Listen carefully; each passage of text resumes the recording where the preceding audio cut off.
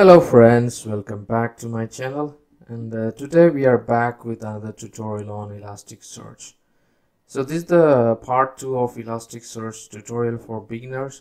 So we started the last tutorial, or the part 1 of this series of tutorial with the basics on what is Elasticsearch and how to install Elasticsearch on CentOS.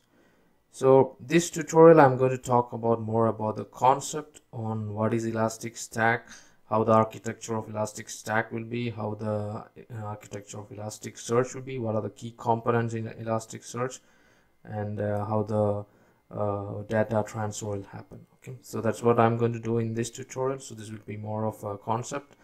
Okay, so let's start with the basics of what is Elastic Stack, or it's also was called as ELK before. Okay, so you could have seen some of this in the previous tutorial. I just given you a small hint of these Elastic Stack components.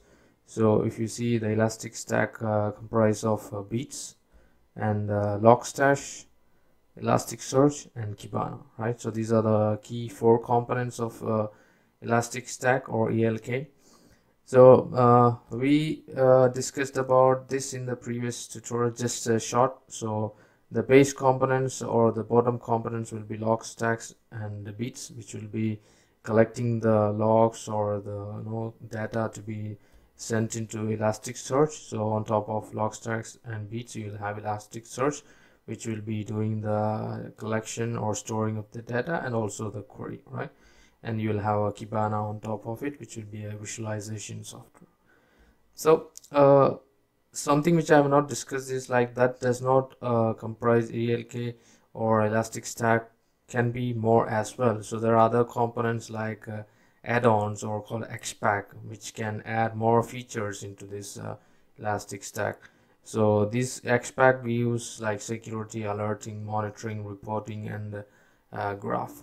But this is more of these features are paid features. So some of them are free, but most of them are paid features. So it depends upon how you want to make use of it. Okay, and there is also like Elastic Cloud, which you can also comes part of Elastic Stack. Okay, so let's get into a little bit more deeper on this. So let's see how the Elastic Stack architecture works. Okay, so the beats, as I said, that's the initial component where if you ask me what is beats, so beats is essentially a agent or lightweight agent that acquire data and then feeds into Elasticsearch. So the basic purpose of beats is it's collect the data and send to Elasticsearch. So if you see beats, it have different components like file beat, winlog beat, heartbeat, metric beat, packet beat, audit beat. So let's see what is this.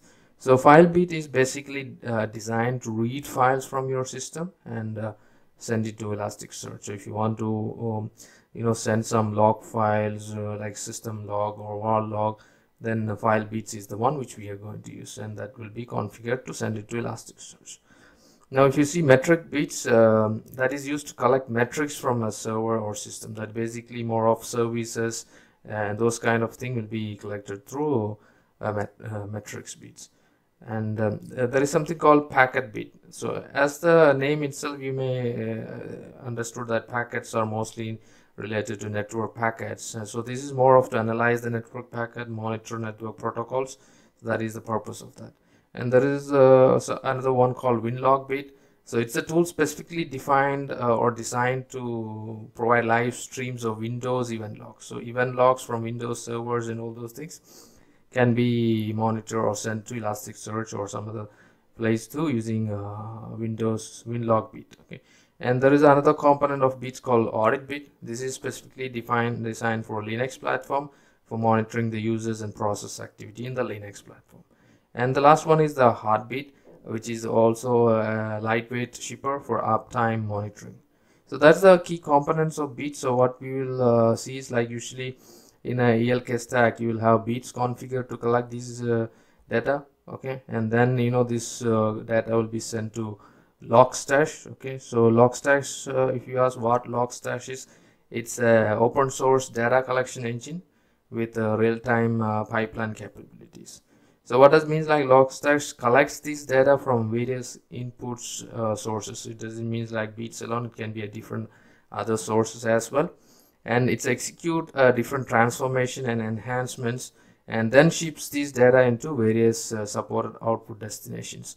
So in our case, the output will be Elasticsearch. So we'll be sending the data from the transformed or enhanced data from logstash to Elasticsearch. So Elasticsearch, it can be a single node Elasticsearch, or it can be a cluster as well. So as per the picture you can see, it can have master node, different other nodes as well, which we'll discuss in the upcoming slides. Okay, so in an Elasticsearch, yes, we will collect this data, then we'll use Elasticsearch for querying and everything, right? So how these queries work, how the data will store in Elasticsearch, we'll discuss in the upcoming slides. Okay, so after Elasticsearch, we have other component called Kibana, which is a visualization software or tool where we'll be using this Kibana to visualize all the component. So in simple terms, you can say beats is the data collection part, okay, and logstash will be doing data processing, okay, and we'll have a data storage and search in Elasticsearch, and the end we'll have a visualization.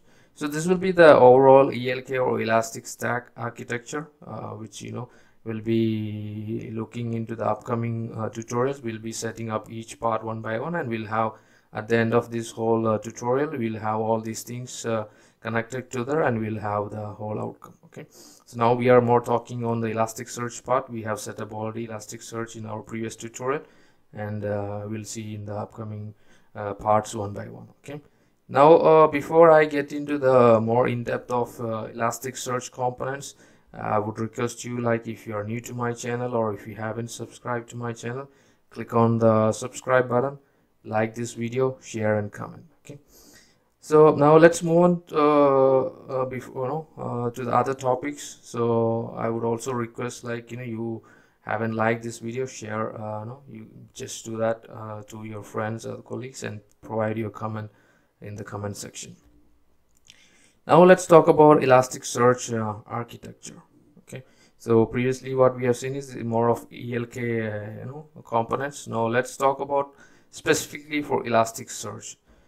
So Elasticsearch, you can have a cluster of Elastic components. So it can be a cluster or it can be a single node as well.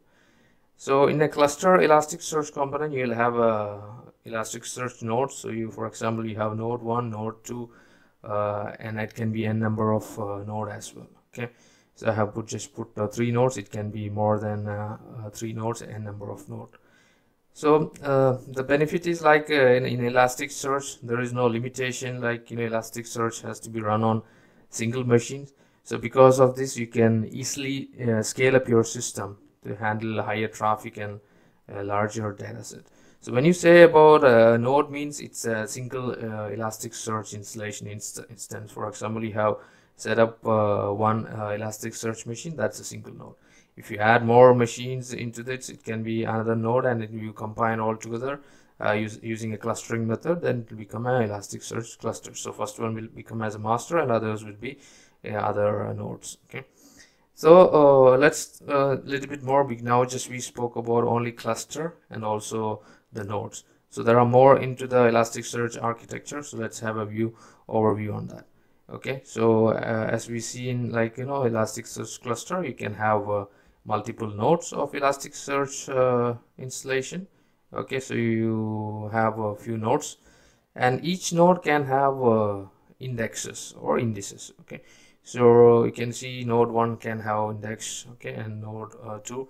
So I'm just trying to give a pictorial representation. So we'll talk about what is index, what is node, what is cluster as well in the upcoming slide. I just want to give a pictorial representation first, how the architecture will look like, and each index will have documents.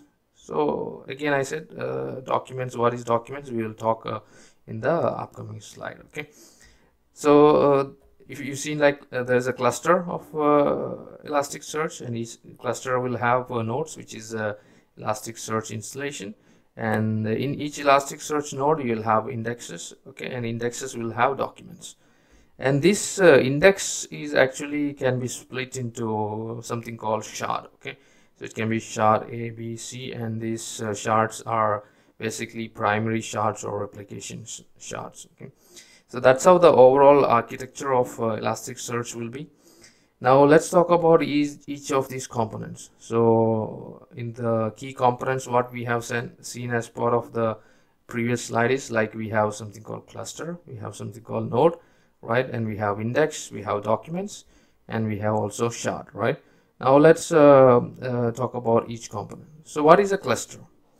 So as I said, the cluster is a collection of nodes which together holds the data and providing the indexing and search capability. Okay, so cluster is a collection of nodes. Okay, and on this nodes is what which holds the data and provide the indexing and search capability, because the node is a Elasticsearch component, right? So what is a node? Simple term, elastic instance. So a node is a Elasticsearch instance. So you have a Elasticsearch installed in one of our server, that is a node. Okay, so collection of Elasticsearch instance is a cluster, because that is where you will be doing the data storing and also doing the indexing and searching. Now what is the index? Because each node will have a different index, right?